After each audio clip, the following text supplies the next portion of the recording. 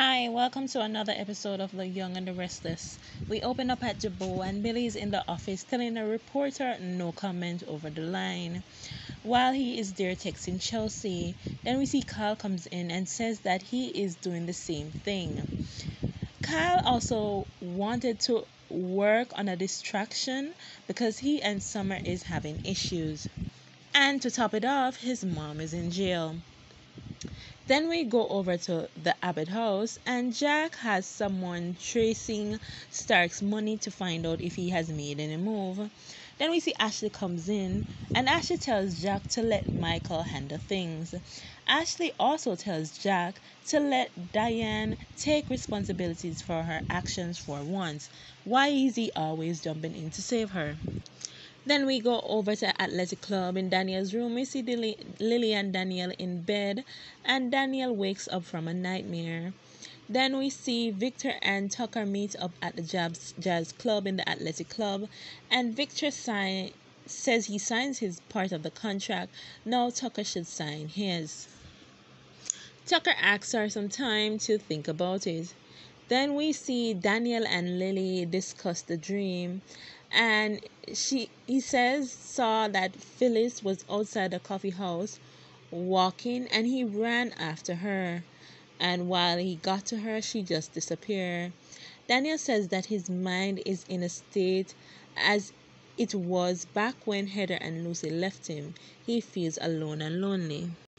Back at Jabot, Billy and Kyle have a shot, and they discuss working on everything to prove Diane's innocence.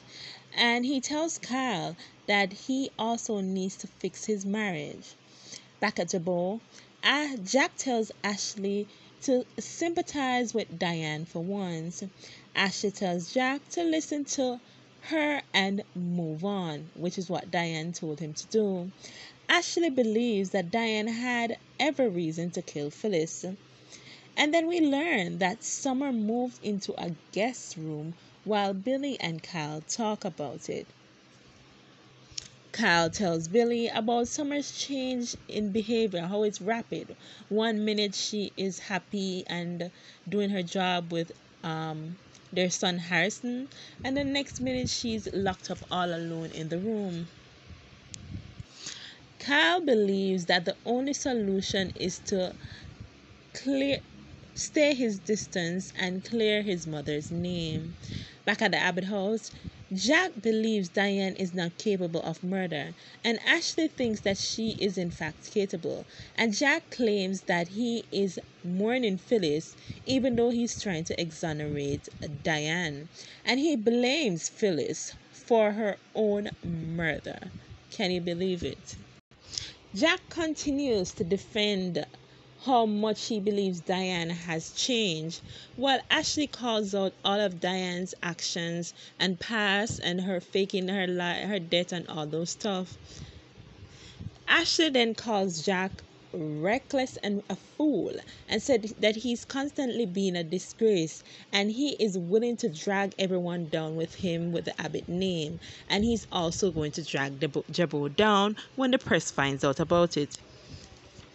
Then we see Daniel and Dilly discuss how to move forward after sleeping together, and he says that Lily eases his pain, but Lily says that no one can help him but himself.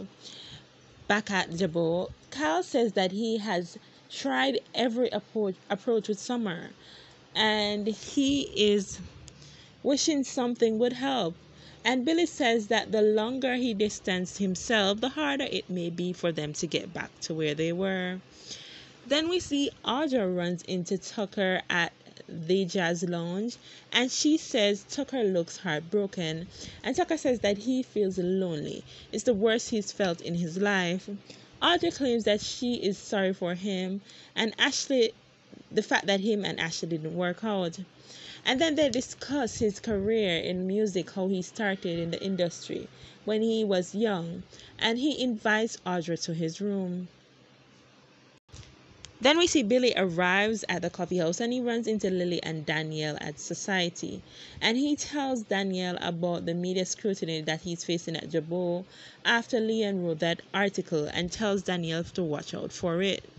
Things then get a little awkward when Billy realizes that there's something there going on between Lily and Daniel, and Lily then goes to try get a table for them.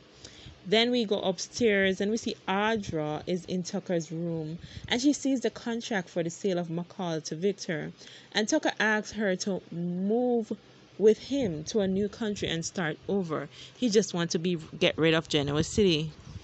Back at the coffee house, Chelsea and Billy have takeout, and he tells her that he ran into Lily and Daniel and believes that they are romantic.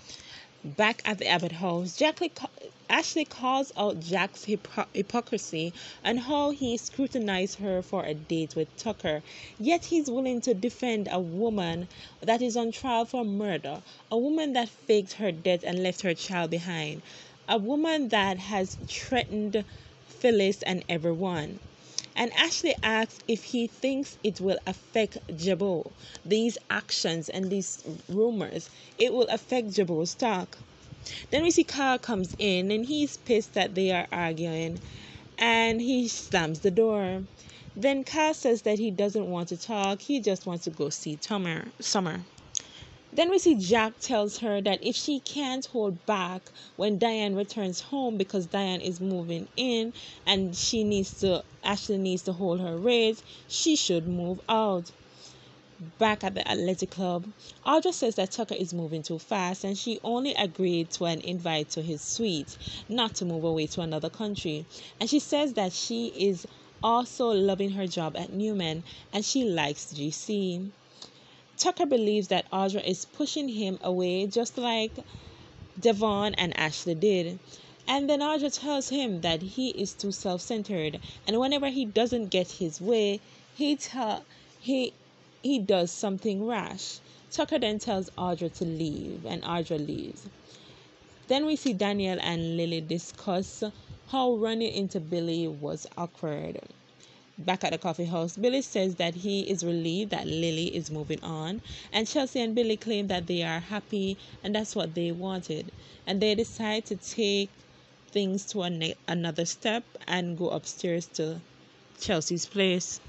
Then we go back to the athletic club and we see Tucker is there signing the contract for the sale of McCall.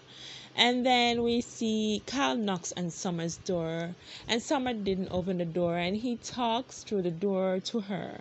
But Summer doesn't answer and he tells her that he is not going anywhere. He is just gonna hold on for her. Then we end with Ashley telling Jack that she is sick and tired of him constantly trying to kick her out of the house, and ever since he got back with Diane, he has been a wreck. Jack then says that them living together is not gonna work. Ashley has to go. Ashley tells him that he should be the one to move out and be prepared for Jabot board to remove him as well. Thanks for watching. Bye.